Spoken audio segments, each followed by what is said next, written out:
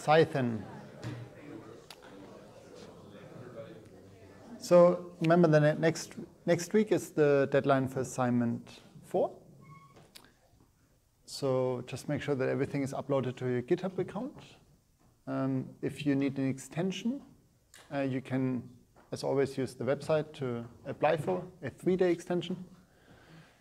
And after next week, there will be a peer review process. Right? So you won't get an assignment next week, but instead you will look at each other's. You will get access to one of your peers' solution, and your task is then to provide constructive feedback to that solution.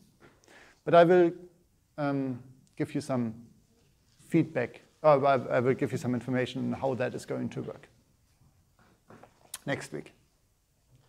Yeah. So for now, just focus on finishing assignment 4. Right. So now we will talk about Cython. So Cython is an extension to Python that extends the language itself. So Cython, the Cython language, is a superset of the Python language. And the additional functionality that we get is additional type information, specifically the types that we have from the C programming language, and calling C functions. And so once we've written a Cython program, Cython will then automatically compile that program and generate the wrapper code that, it will generate wrapper code and compile it into a Python module that we then will be able to use just like if it was a standard Python module. So once compiled, we will see no difference anymore from a user's perspective, between a Cython module and a Python module, except that hopefully our Cython implementation will be a lot faster. And so the major advantage of that approach compared to writing a C-types version and so on and so forth is that we can do this optimization really incrementally.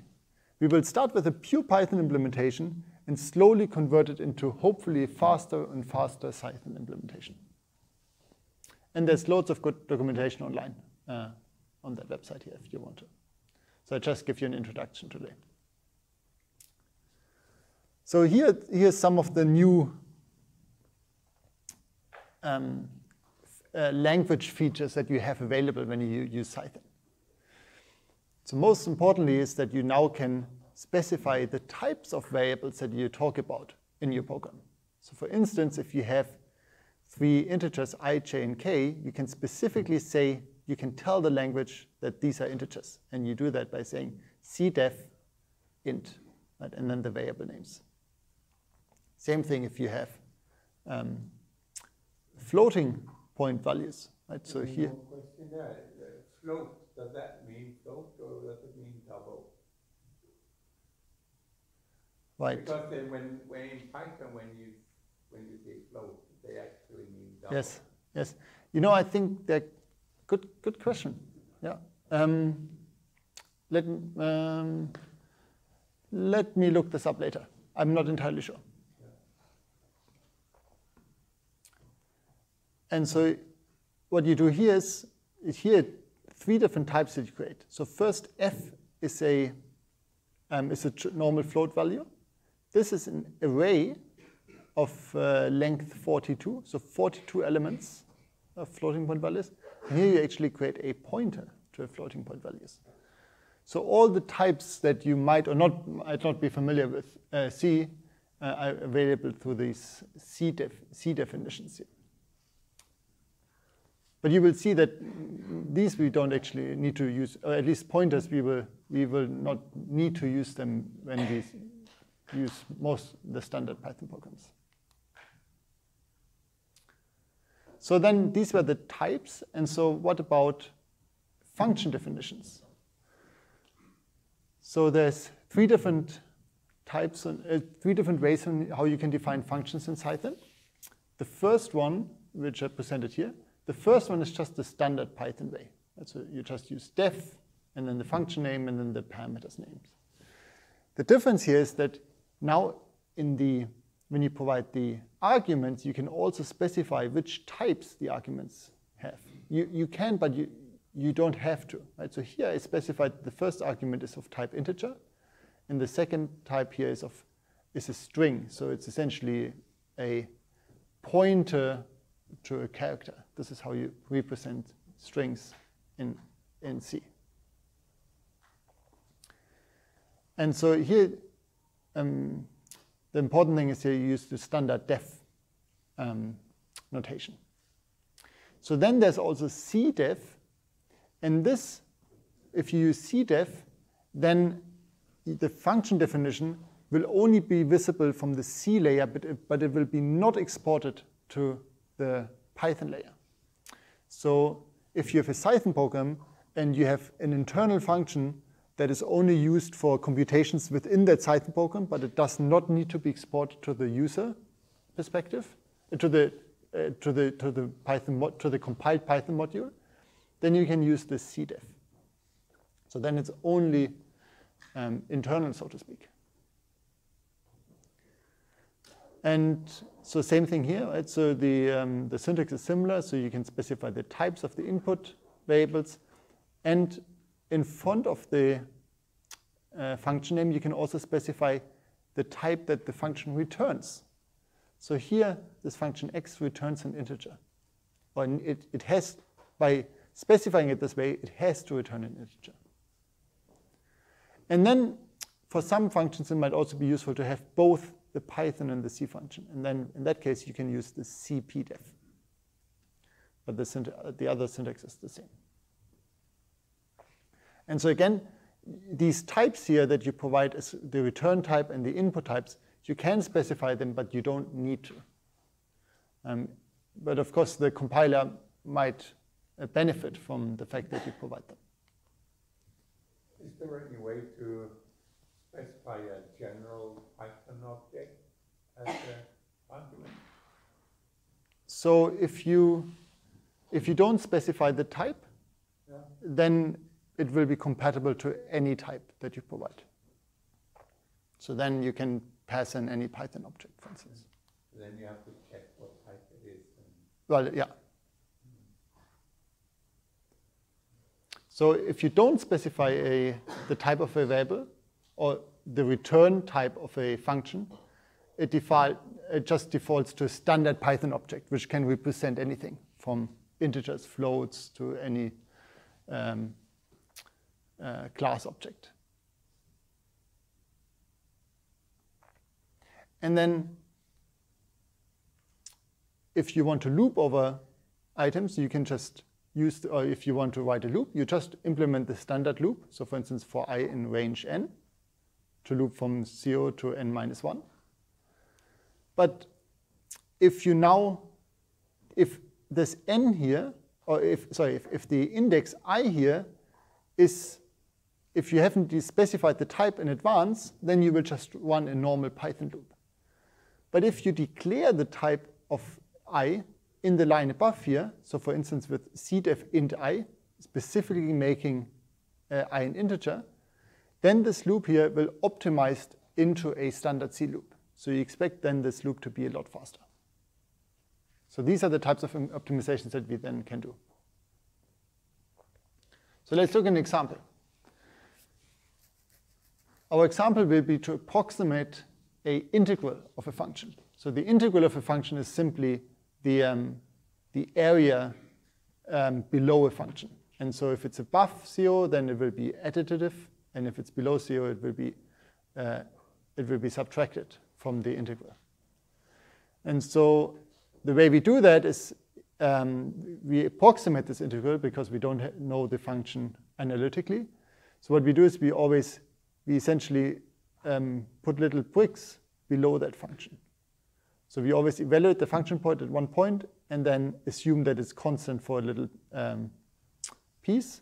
And then we evaluate the function again, assume that it's constant for a little piece, and you get this kind of step function, the green step function that you see below that function.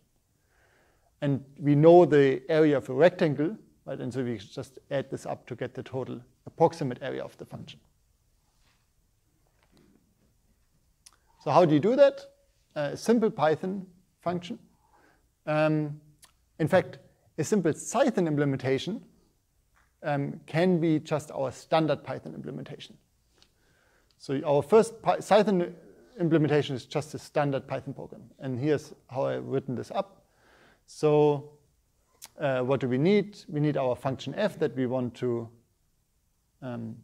integrate over. And then here's our integrate function. It takes the starting point of our where the integral should start, then the end point of the integral, and the number of the step size that we want to take. And so, sorry, the number of intervals that we want to have.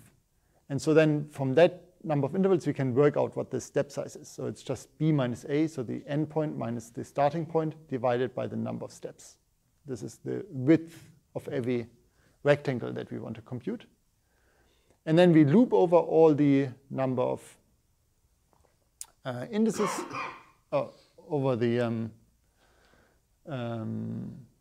number of steps that we want to take and evaluate the function f at a, so the starting point, plus I times dx. Right? So at every starting point of our rectangle, we evaluate the function, and then we add that to our s. So s will be our accumulated integral. We start at 0, and then keep adding the area of that integral.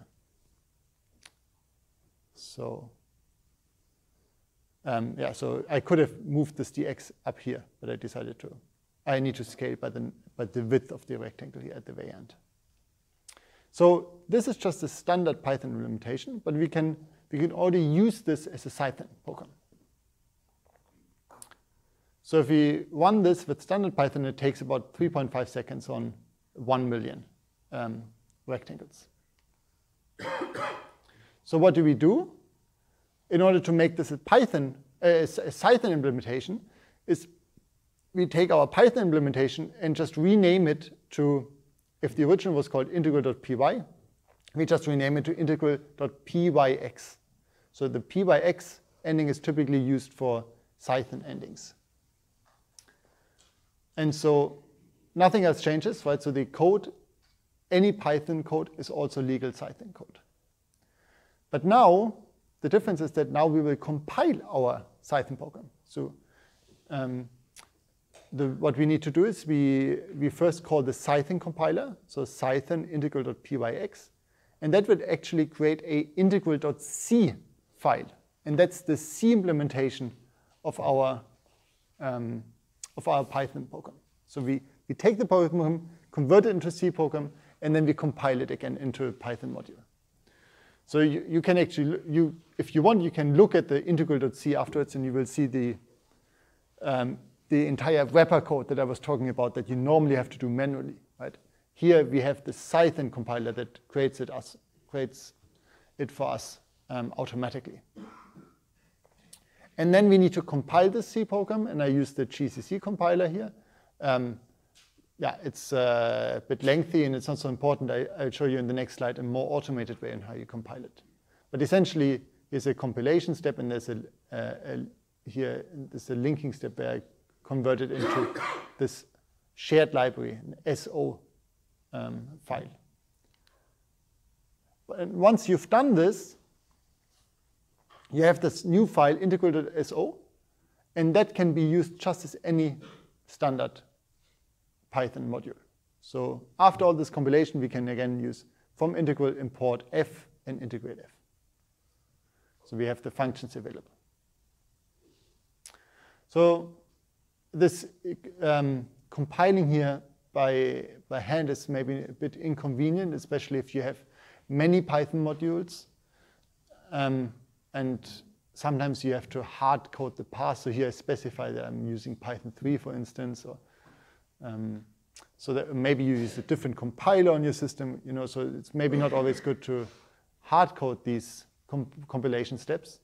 A much more convenient way of doing it is to create a so-called setup.py file. So a setup.py file is a way to describe how your script or module that you're coding up should be installed on a system. And Python comes with this module distutils that simplifies or facilitates installing modules and packages. And so a simple way of compiling these Cython files is if you make a setup.py file in your where you have your code with the content in here. So you need the Cythonize package that allows the setup script to automatically compile these Cython scripts. Then essentially you have you call the setup function, you just give it a name. This could be the name of your project. And then these ext modules, this is where you specify the files that should be automatically compiled as part of your project. So you say Cythonize, and then here it just says star.pyx, meaning please compile any pyx files that are in my folder. So once you've created the setup.py file, then instead of having to type in the compilation commands manually, you can just call python setup.py. And here's the build ext means build the external modules, right? This is the compilation steps. And then in place simply means put the shared objects that you compile in the same directory that I'm working in right now. So I'm not sure if maybe we can try this out. I think I have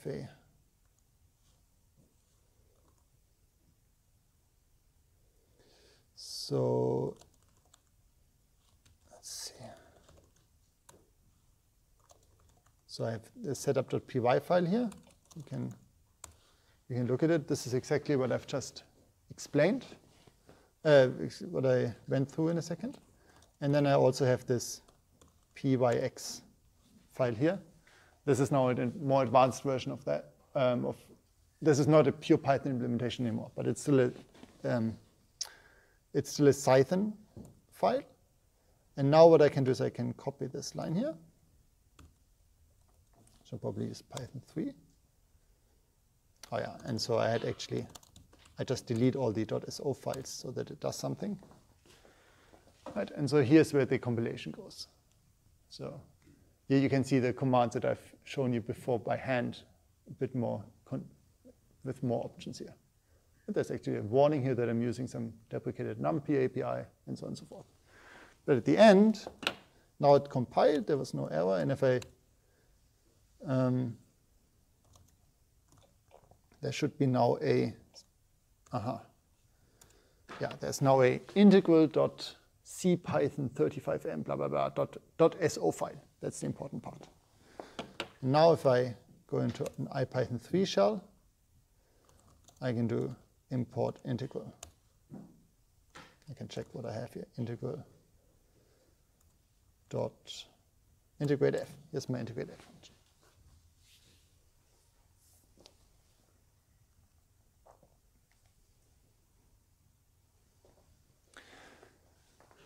So really, so far, we haven't done very much, right? We've taken our standard Python implementation, converted it into C, and generated wrapper code again so that we can call it from Python again.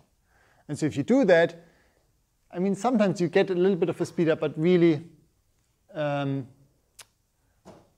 main problem is essentially that you're constantly going, we now have the C compiled module, but so when we call a function, then we go into the C layer, but then inside the C layer, we might call a Python function again, right? The sinus functions, for instance, and then we have to go back outside into the Python implementation of sinus. And so there's a constant going back and forth between Python and C, which will be still very, very slow. So in order to really get a speed up, we need to tell our implementation about the types that we use in our program. And that's when you get the real speed up. And so here's now a typed version of the original program. So the first thing that you can see is that maybe let's start down here inside the loop.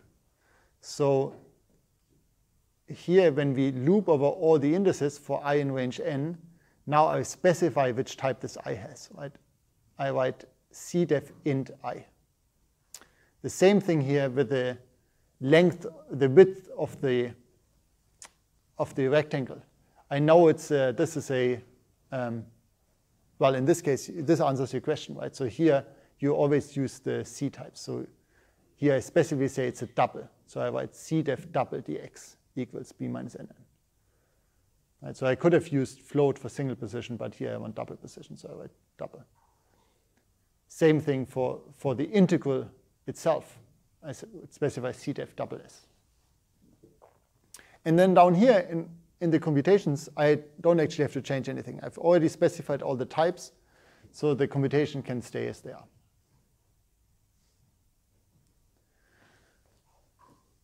So then, here in the function definition, I here make the function available both from C and Python, and I specify the return type. So I know my integral is of type double, because I return s times dx, and both dx and s are of type double. So the multiply together, they will be double as well.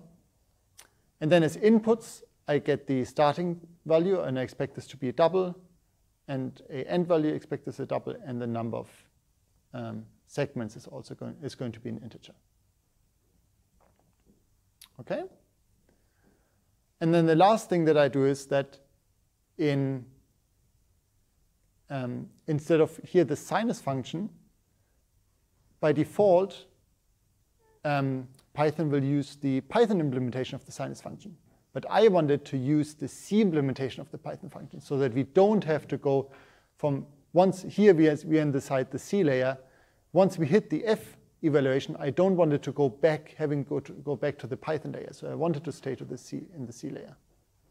So I import this libc from the libc module, which is the C implementation .math import sinus function that allows me to stay in the C layer all the time.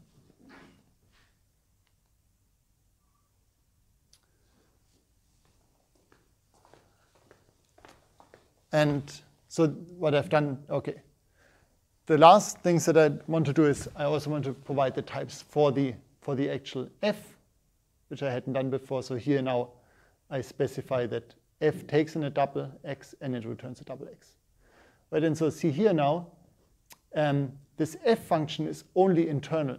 It's only used as part of the integration, but the user actually never needs to see the f implementation. So I can just use a cdef here rather than a cpdef.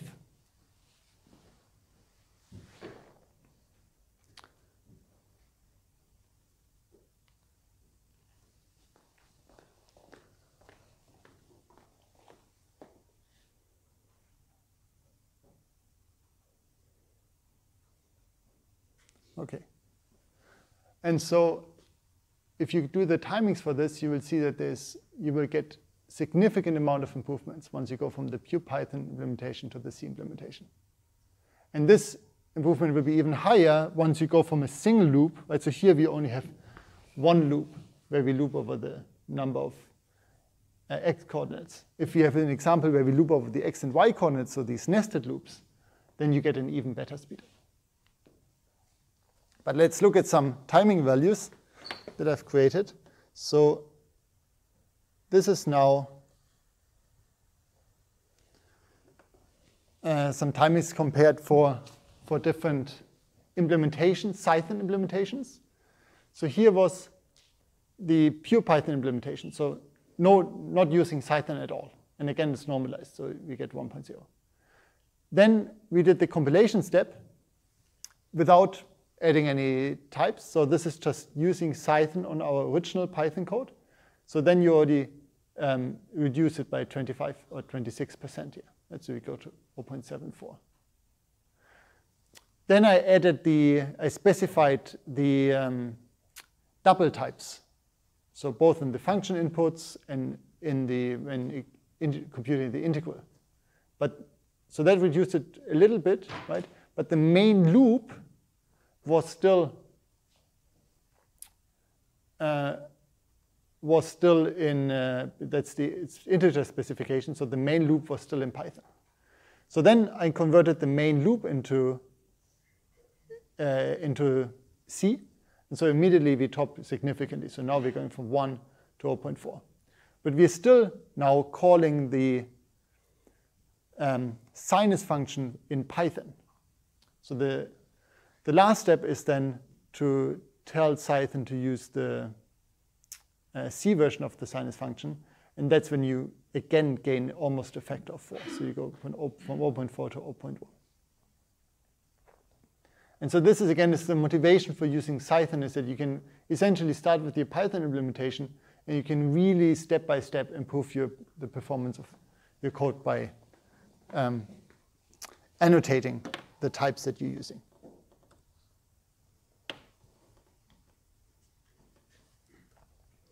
So for NumPy, things become a bit more complicated, but it also works. So if you want to use Cython and NumPy, here's an example.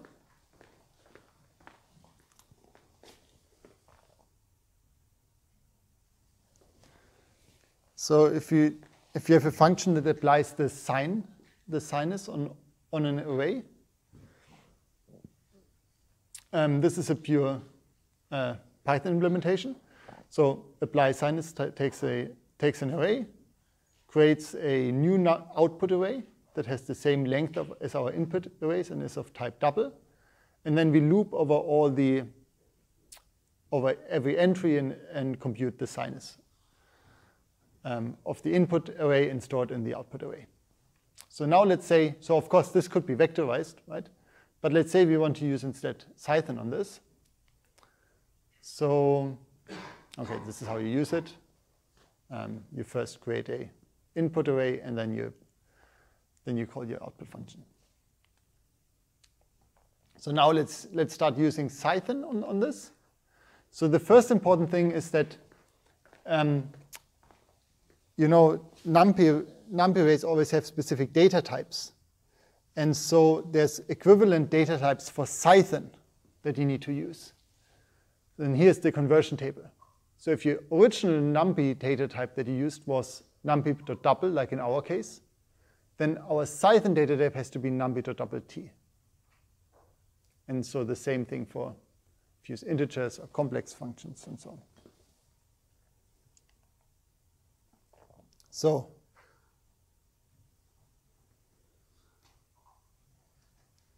I think, let me just go back. I think actually the table is the wrong.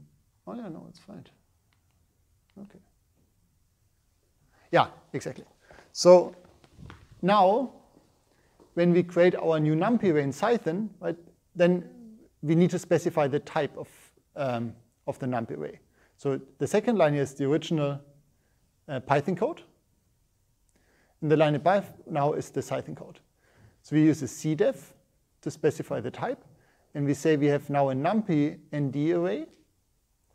And we have these brackets here specifying the type. So numpy.double t, and there's an underscore missing here, double t. So this is now exactly the original type converted into the Cython type. You just have to add this underscore t here. And it's a one-dimensional array. So I just say n equals 1, and the name is out. And this is how Cython then knows that the following variable here has that specific type.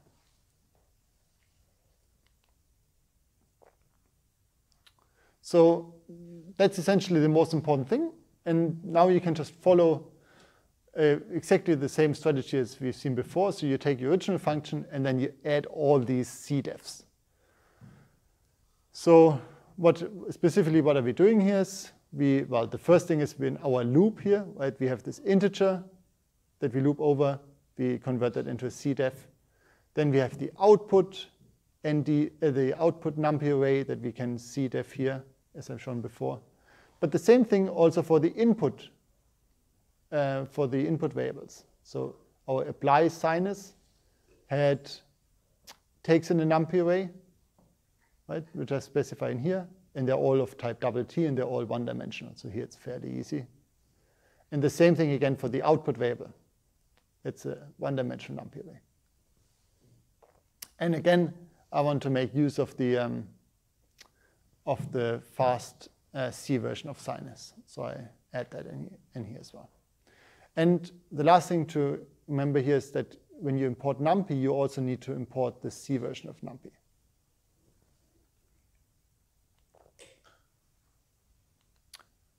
Okay? So then you save this as apply.pyx as a Cython file. And then once you've compiled it, you can use it just like any other Python module.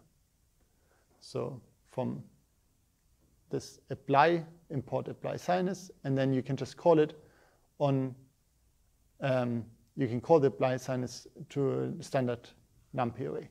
But here you need to make sure that your type matches now, right? So this apply sinus we've compiled specifically for NumPy arrays of type double. So if you try to call this now for a different array, it will fail. So here's some speedups.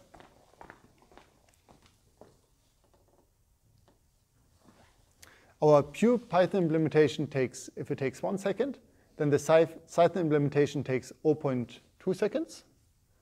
And then if I vectorize that version, it actually only takes 0.2 seconds as well.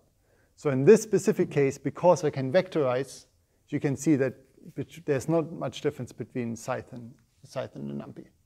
But you know, for programs that you can't vectorize, then Cython will definitely win.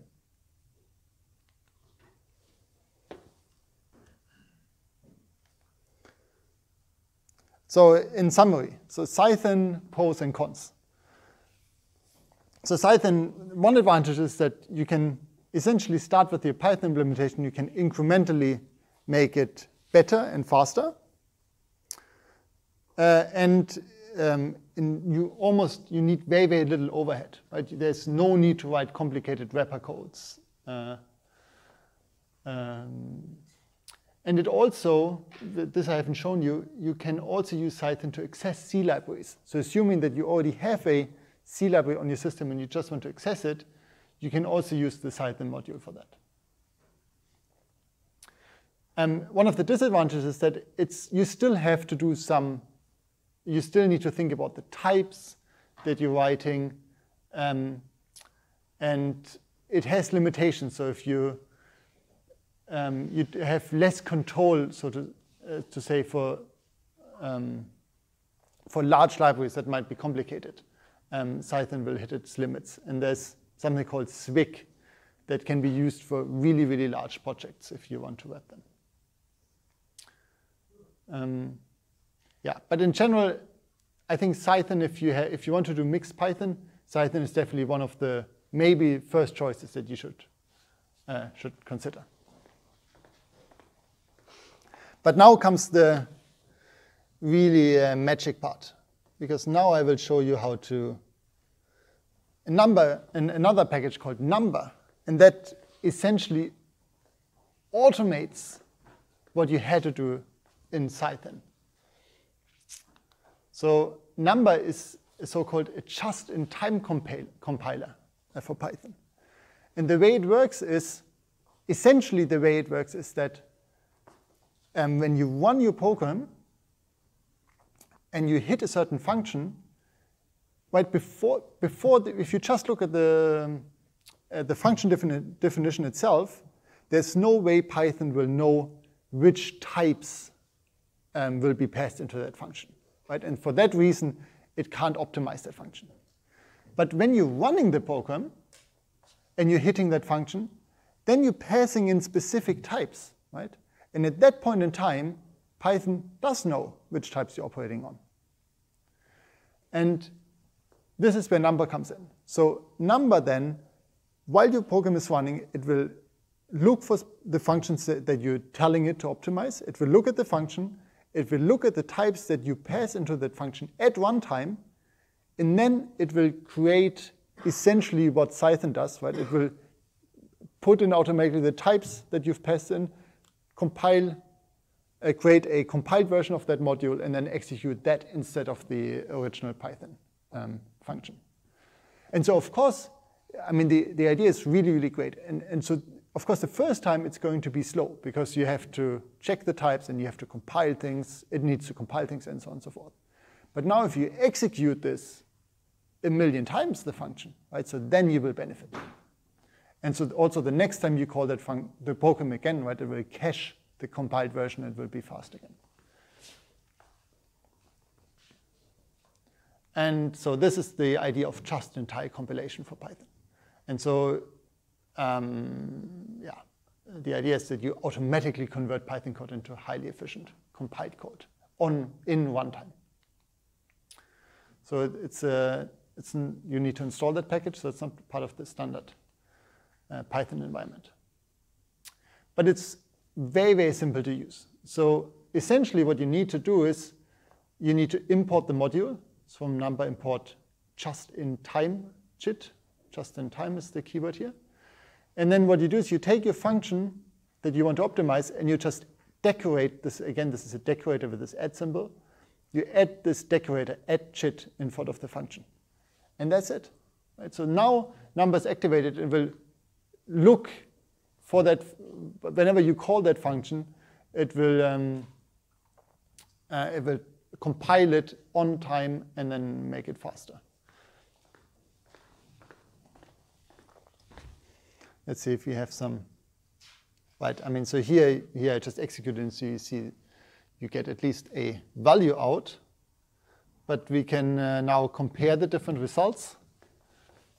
So I have a pure Python implementation of just summing up a two-dimensional array here, the values in a two-dimensional array. I have a pure Python implementation of that, and then I have a Python implementation where I just added this add just-in-time line. And so here's the time it numbers. The pure Python implementation takes 300 milliseconds per evaluation.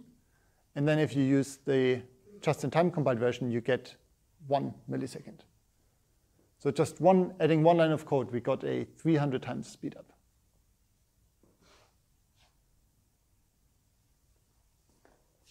Does it make any sense? Yeah. OK. Before we finish, I just wanted to mention this setup.py thing that you need for your last assignment. So the setup.py files, they're used to make your package or your module installable for other people. And so this is a typical directory for a structure that you can use for for a package that you're developing, let's say. So the main directory name, and this could be maybe your GitHub repository, is just, this is the PDE solver. This is where the entire, in my case, right, I have a solver for a partial differential equation. Right? So then this is the main folder where I have everything inside. So then, directly in there, I have the setup.py file, and I'll show you in a second what you should write in there. Then you might also want to have a file stating the requirements that need to be also installed when you install your package, and maybe a README file. And so then you have a subfolder. This is your package folder. Right? This is where you store the actual code in. And in my case, it's called PDE solver. And then in order to make this a package, we have these underscore, underscore, init, underscore, underscore. The underscores are never visible here. And then you know that I have a sub-package here called numerics. Again, I have an init file, and I have another subfolder, and so on and so forth. But so this is kind of a very common structure that you find in Python programs that you might want to replicate. And so this setup.py file, that if you have this installed properly, or if you have this coded up properly, it allows you to essentially install your package here with just one line. You can type pip3 install dot.